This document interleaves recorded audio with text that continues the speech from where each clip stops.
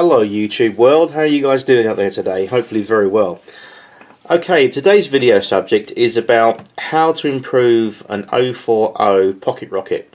And if you've seen my last video, or the most recent on this particular loco, I did some detailing and some little bits and pieces on it, but it still didn't really perform as well as it really should. And the main thing is with the 040 pocket rockets, thus why I'm doing this video, is they tend to stall on point work, mainly Hornby points and so forth. Unless you've got electrofrog points, the standard self-insulating points that you're ready to run you get from a Hornby or Pico. These 040 little locos, they tend to not like those points too much and they stall sometimes. This is the loco in question. It's a pocket rocket, if you like, or the infamous high speed 040s. These go like lightning. They've got very fast motors in, but if you've got a decent transformer controller, you can actually get some nice slow running speeds out of these. Anyway, what I want to show you I did today, I did a very easy peasy little mod on this that will help your loco to go across points much better, and they will operate flawlessly. And after this brief little how-to, I'm going to do a little demonstration run on the layout, and you'll be able to see exactly what I'm talking about, proofing the pudding and so forth. Anyway, I'll get down to it. So what I'm talking about today, guys, is this 040 loco in particular. And as you can see, they've only got two wheels on either side, and they pick up from both wheels, and that's how it works. It's nothing spectacular. The only pickups on these that were designed with, which I'll show you in a minute when we take the body off, you'll see in a moment that they've only got one set of connected pickups. There's two pickups on each wheel, so there's two that side and two that side, but only one set of pickups goes to the motor, and the other set of pickups just relies on the other wheel to make the circuit, and that's why it stalls. And I'll show you exactly what I've done. So what I'll do is I'll just take the top off, which comes off reasonably easy, like so. And then what I'll do, I'll get my screwdriver, and I'm gonna unscrew and show you what I'm talking about. So first things first, we need to pop this chassis off, and when you open yours up, you will have a spring that goes from there. It goes across the motor to the other side. It's a spring clip, and not only do they look crap on the outside, you can see the spring clip would be there normally, but they don't tend to look very nice, and then they're pretty naff in general. So what I've done, I actually super glued my motor to the cast plate that it sits on, and I'll show you again a bit more about that in a minute. But the main thing is, I'm going to unscrew this now and just show you briefly how I improved the pickup system on this, and you'll be able to do it yourself. It's well easy. So all you do, if we just remove this and just unclip it like that, gently take that cast plate off, and now we get down to the nitty gritty. And all I'm going to do is I'm just going to, you'll see a screw there, you can see that at home. It's just a simple screw that you just gently unscrew like that, and then I'm going to put that out the way in there. Whoop. And then I'm not going to pull this right out, but I'm just going to show you underneath how the pickup system works. The motor I've glued, like I said, to this chassis block, not only to secure it tightly, but to stop it wobbling about in future anymore and becoming dislodged. It's permanently super glued on there, although I could get it up with a screwdriver if I wanted to, if I needed to change the motor. But all we do, guys, if I just lift this out very carefully, and you will see underneath how it works. If I put that on its end very carefully without dislodging anything, come on today, I'm going to use this, don't laugh, I'm going to use that. And then what I'll do, I'll take the camera off the tripod so we can see it at home. You can see a closer inspection of what I'm talking about. It makes sense. Right, let's bring the light in a little bit so we can see what we're doing. Fantastic. Right, if you can see on there, just about make this out. Hopefully you can see better than I can. Let's get an aerial shot without that being in my face too much. Where are we? Right, okay. If you can see in there, oops. There we go. Right, if you can see, you've got this pickup here that picks up from that wheel and it picks up from the other side. It's a long plate, and basically there is a wire. When you look at this and get to this stage of disassembly, you'll see a wire that goes from there, that goes to one side, the motor. However, the other side has got no wire. It's just plain.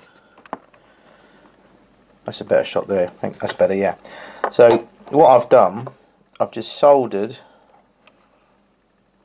a wire which runs from this contact now to the motor, the other side of the motor. So really dead easy. Like I said, it looks quite fiddly, and it is a little bit, but to be honest with you, it's worth it, because you've now got these pickups properly functioning as pickups directly to the motor either side. So this is fed to the motor this side, and this is fed to the motor the other side. So you've got an additional wire now that you can solder from this pickup, which is normally plain and empty. Solder your pickup wire to the tag, and then just run a little bit of wire to your motor. Don't run too much wire, because otherwise you'll take up too much space. And there we go. And as you can see, what I've done for easiness as well, I've not soldered, but I've super glued the motor to this chassis block, and because it's white metal, it super glues quite nicely, and everything's nice and secure on there. So in a nutshell, all you've got to do when you open it up and get to this stage, you'll notice on one side of the loco, when you look at yours at home, have a go, it's really easy. Straight away you'll notice that one set of pickups does not have any wire, and that's the side that you need to just add a little bit of wire to, solder it carefully, and then run it up to the other side of the motor, and then put the whole thing back together. And you'll notice straight away, the improved performance. So I'm just going to put this back together now, and I'll show you. Okay guys, welcome back. So I thought I'd just show you my controller setup. It's old-fashioned DC. I've still got one of these things, the old Hammett and Morgan controller. These are actually these are quite old, and it's not as good as that, but these are really reliable, and I use this for my third circuit, and I've had this ages. But she's quite a good controller, and I do rate these as the Rolls-Royce of controllers back in the day. If you see them on eBay, and you ever see these about in collector's fairs or on eBay mainly, and they're in good condition, and you need a controller, these are quite reliable. So this will do until you get something like this. This is my creme de la creme in terms of DC. I love it.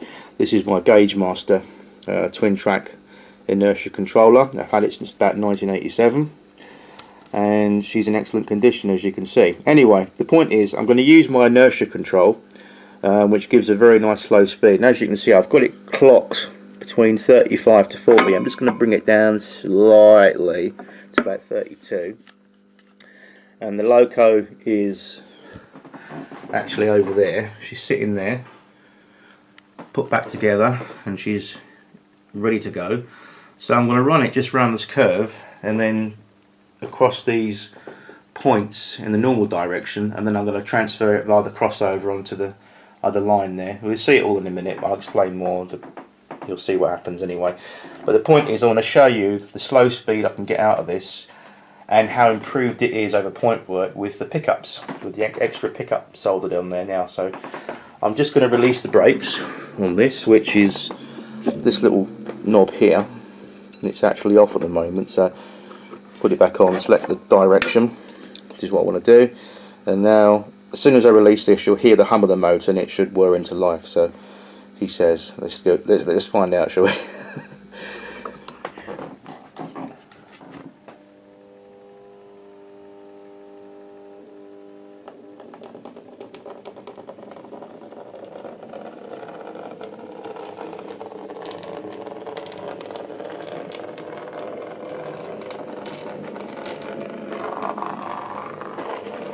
Right, watch this. Look at that.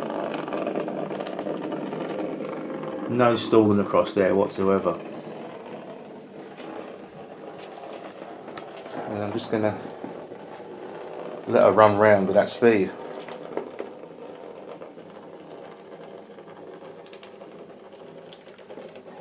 Admittedly, the wheels might need a little tiny bit of the clean, not too much, but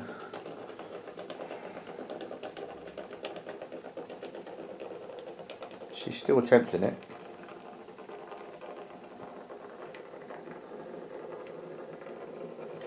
I just want to prove a point that you can really get some slow speed out of these locos if you do the odd modification like I've done on mine, and also your track's clean and your wheels are reasonably clean.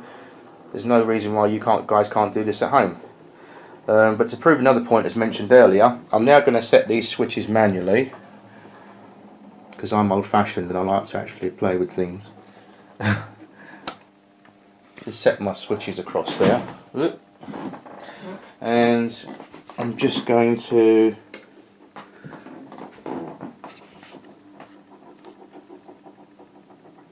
can hear it just in the tunnel somewhere.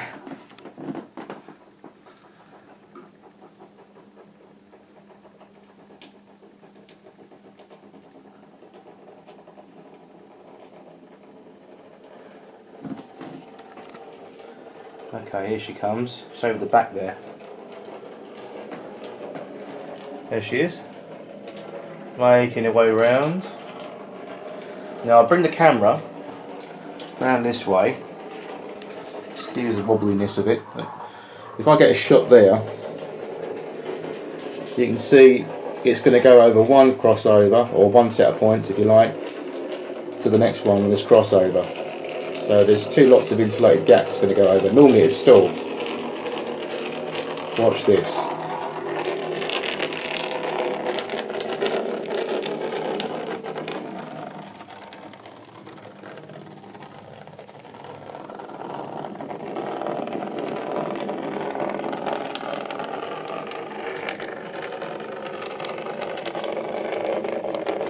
No problem.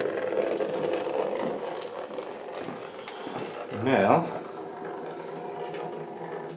we'll do it in reverse.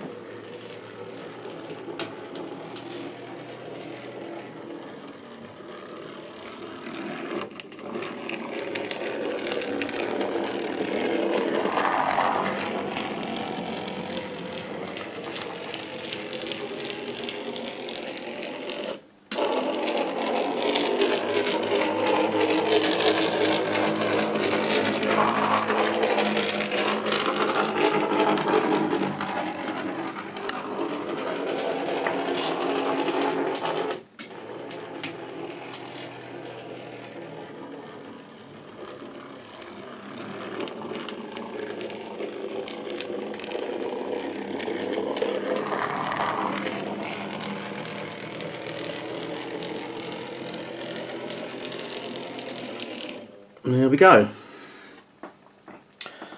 So as you can see, she runs really well. Just normalise those points. And I'll set it in that direction.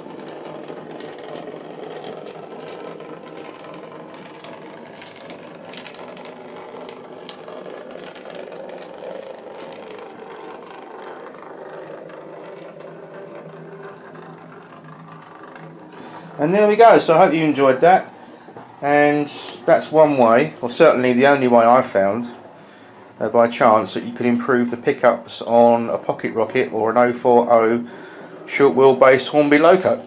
And if you've got any short wheelbase Hornby loco or any make of 040 short wheelbase loco, it's pretty much the same principle, if not the same, what I've just shown you that you can do.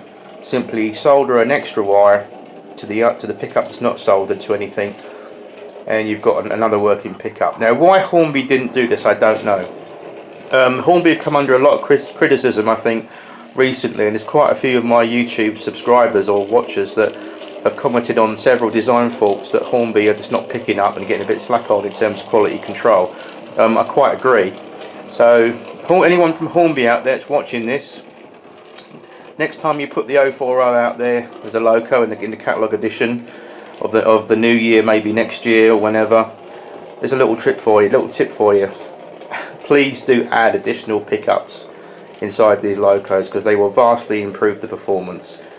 I think these are designed for just an oval of track without points or just very basic, but these are to me, they're nice little locos. They're very handy for shunting, and I like them. I think they're nice little characteristic locos.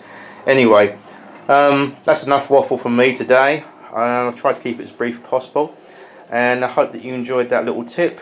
And the really enjoyment for me is some feedback from you guys, if you've watched it, saying that I've done this at home exactly what you've done, and mine really works 10 times better than what it used to, and thanks for your tips. To me, that's fruit in the pudding. Anyway, guys and girls, have a great day, take it easy, and I'll be back soon with another video. All the best.